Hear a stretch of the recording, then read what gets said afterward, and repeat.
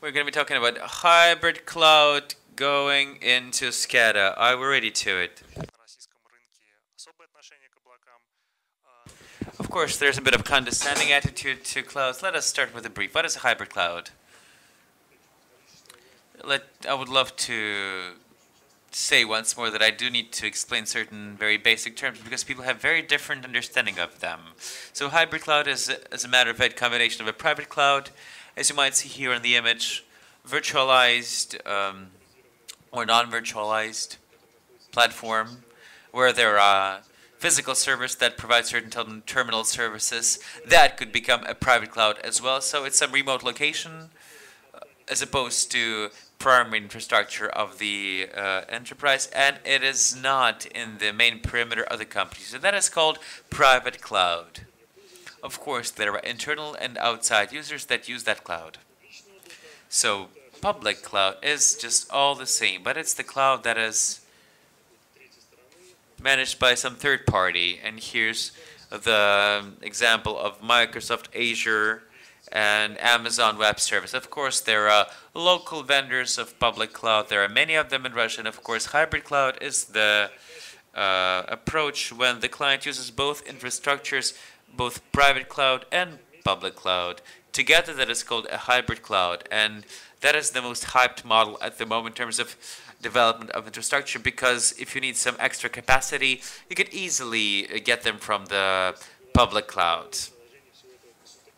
If we talk about using that with SCADA, of course, SCADA is, a matter of fact, the framework of SCADA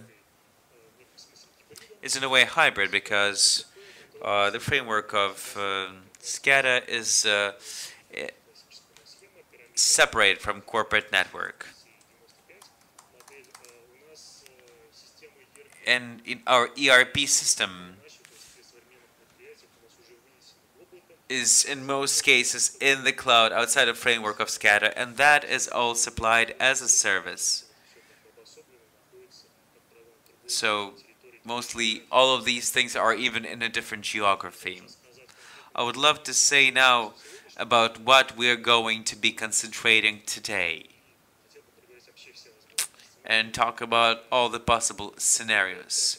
The most widely known is, of course, factory Internet of Things, when the field level of controllers has certain connectivity via internet or cloud platform, and of course, classical approach for internet and production, that is some predictive analytics, sometimes duplicating the function of SCADA. Sometimes people bravely say that centralized SCADA will be redundant because it will be just enough to deploy this kind of connectivity in the field. But of course, that is a kind of a visionary approach. There's also approach when the centralization of the SCADA goes into the cloud, SCADA as a service. And again, based on our experience in Russia, this is a very, very rare beast. I will tell you about how this looks a bit later. However, there's this kind of example as well. And of course, to make this image more comprehensive, if we speak about cloud in the framework of SCADA, of course, we should mention the level when the situation when a certain level of SCADA is virtualized, or even controllers are virtualized. So that is software-defined networks, of course, a rare beast all over the world. But they say this is where we're going, because in the end, this will allow us to get rid of hardware controllers and just do that through the software. And IT commodity will come there as technology. So in Russia, in Kaspersky Lab, there is one particular client who virtualized SCADA, and this is super amazing. And this is for us the example of progressive technologies. But when we work with these kind of clients, we get to the question, what kind of products we should use to protect the client. We have Kaspersky Industrial Cybersecurity for classic SCADA system, and of course it bottoms down to levels below. And of course there is a product for virtualization, which is very well integrated into VMware and allows protecting the applicable level of virtual machines through native layers of a VMware.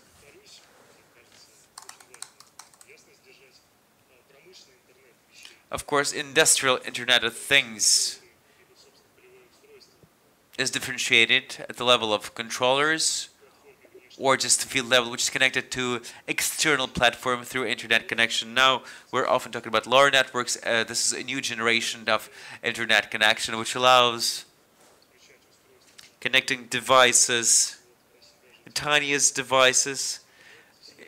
They actively introduced this technology in Russia. You saw probably this at the keynote.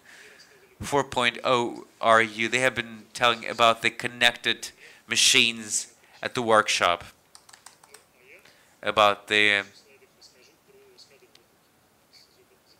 connecting machine tools. So this SCADA that is connected to the cloud outside of the traditional framework of SCADA. So if you speak about SCADA as a service, here there could be two types of architecture. First, architecture is the example when SCADA as the application remains within the framework, and of course it only pushes information. Usually this is logging at the upper level, and of course in my understanding this is not a classical cloud solution because this is the technology that most of the clients deploy at the moment. For example, history servers are much easier to be stored in the cloud because this is where you can automatically manage them in databases. You have unlimited space, storage. It is easy to manage. Historian and plant information. These kind of data usually go from SCADA into the cloud. But many people call this SCADA as a service. I believe that classical SCADA as a service when the entire complex of SCADA components goes into the cloud. So all the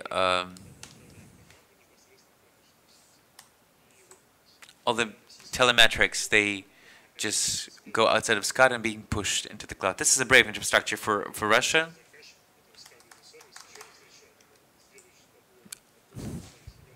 I will ask the SCADA vendors in the future about this.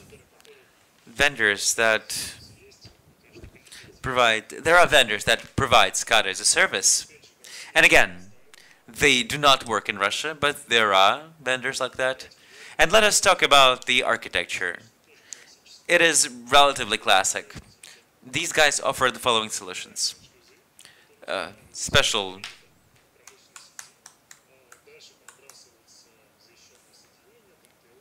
kinds of hubs with a SCADA cloud, and all the information at the level of proprietary protocols is actually put into the TLS package and sent into the SCADA cloud. Then you connect to outstanding business system through the SCADA cloud. If we look at the industrial Internet of Things, it's all the same. We connect the gate, which connects data from the sensors, from the controllers. It's not rocket science. It's native technology at the moment. If you recall again the presentation of the guys from 4.0, they use just the gates from Siemens and they directly connect into their machines, industrial machines. If we talk about the advantages of SCADA as a service, which nobody is using at the moment, I think there are no advantages for Russian clients in this, but there are. They're mostly connected to classical cloud IT advantages. First and foremost, this is the support of the SCADA environment. So when we are talking about classical centralized SCADA, which is in the framework, it needs to be support. This is patching for the operating system. Usually these are the mostly obsolete system. This is of course patching and updating the SCADA service, and of course updating security, of course, that need to be delivered and managed. You can easily automate that in the cloud. Usually clients are subscribed on a certain cloud model and they don't need to think about anything. Next advantage is information logging. As I have said, there are configurations when SCADA sends its information into Historian, which is in the cloud.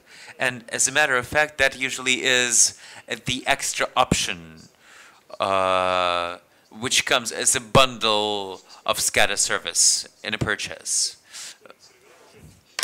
But in the cloud, this is native functionality, so you don't need to manage databases, and the storage is not limited. So you pay a certain affordable sum of money for that. and enlarge your historian space on an ongoing basis. This can be the protection of the base of information, which might not be critical for certain enterprises, but when your data is in the cloud, you know that it will not go anywhere. So backup is also part of the service. Cloud providers and providers of SCADA as a service also take charge of backing up.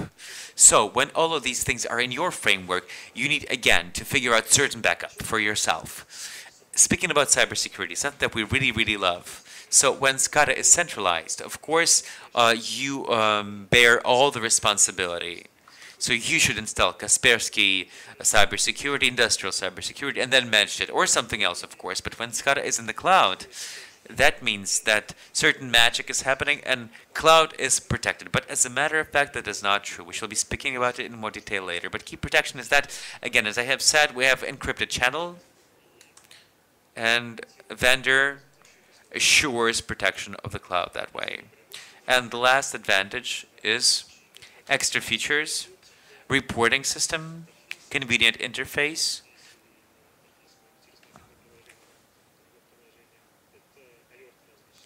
These are different kinds of alerts.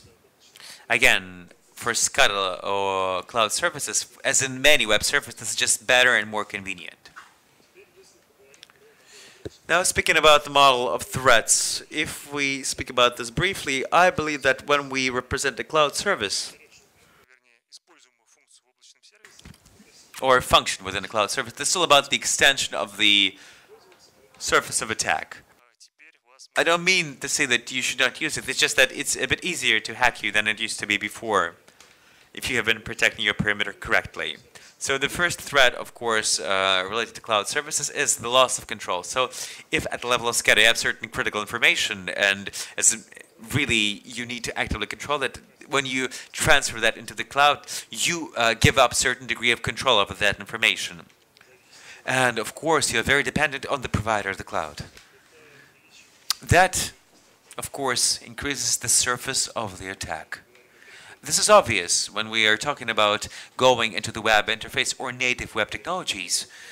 We see the entire new class of web application attacks, and there you need specialized technologies of protection, and of course there's no guarantee that your cloud provider is using web application firewall in a correct way. And of course, if SCADA in the cloud works in a decent way and it uses pool technology,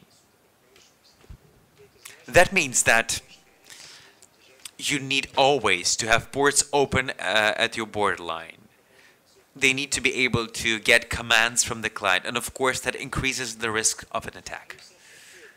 And the approach in general, what is called shared infrastructure in English, so when there are different kinds of clients using one infrastructure, for example, as with Microsoft Azure or Amazon Web Services. It means that the authentication methods should be very, very well. The service has to be publicly available, but if it's publicly available, the hacker can just get into there and steal your credentials, getting the access to infrastructure. There are cases with Amazon Web Service when, because of bad configuration, the client led to the fact that some information on its public machines was available. So it was indexed by a search engine, so you could easily search on the web for the information that was in a private database. The story that I'm telling now is first and foremost about a service that is called software as a service, app as a service. There are other ways to use this. There's platform as a service, again, mostly used for development environment, and there's also infrastructure as a service. And when infrastructure is, again, software-based and software-defined, and it costs really little money, theoretically, this can be applied for building SCADA, but nobody has been able to see these kind of cases. Let me explain why. When the user purchases infrastructure as a service, for example, at Amazon Web Services, there's a model of shared responsibility, means that Amazon is in charge of the security of the infrastructure. That is level of virtualization, computation power, physical centers of data processing, of computation. The clients have full access at the level of virtual machines. So just the same as working with a real machine. There's the operating system that needs to be configured. There, you need to set up connectivity between virtual machines.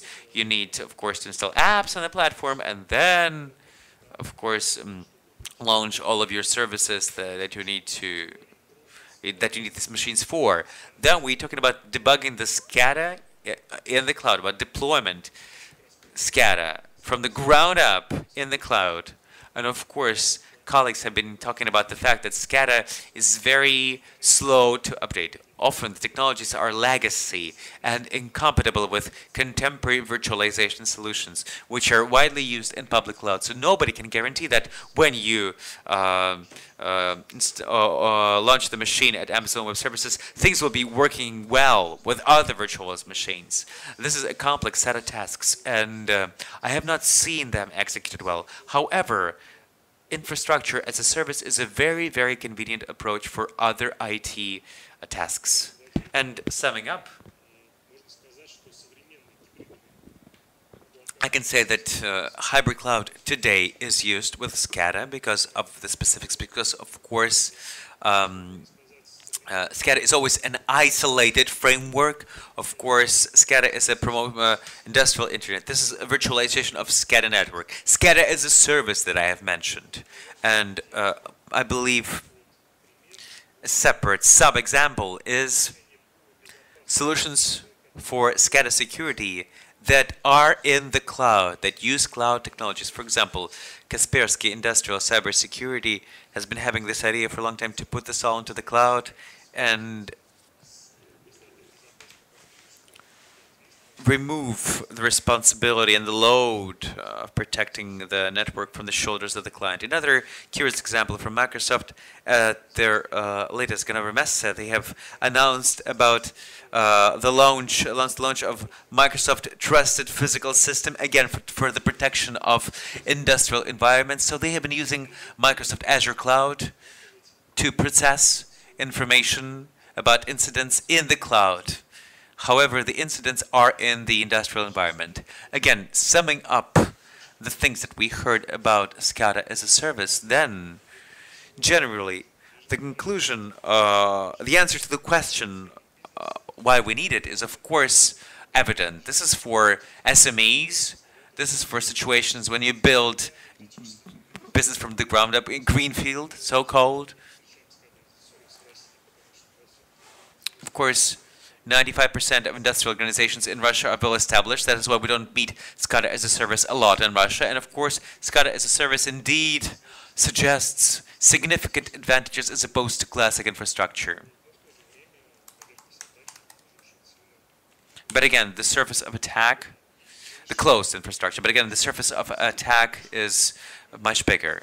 So all of these details and problems are, of course, pretty much theoretical and abstract when we're discussing the use of cloud for SCADA. But the community is moving on. There's the so-called Cloud Security Alliance organization, which includes different kinds of vendors. Kaspersky Lab is also the part of this organization, and recently they have loaded this working group for ICS security in the cloud, discussing all of the issues that I have discussed with you now.